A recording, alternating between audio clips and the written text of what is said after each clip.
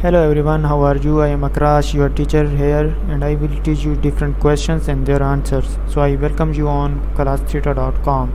So our today's question is: one appealing way for a company to adjust to favorable and unfavorable, and the answer of the question is adjust prior year shipping patterns and its pricing and marketing strategies to sell more.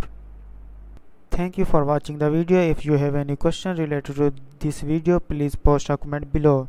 If you have any question in your mind, you can also post on the website and I will be answering you in the next video. Thank you for engaging with us. Until next video, bye bye.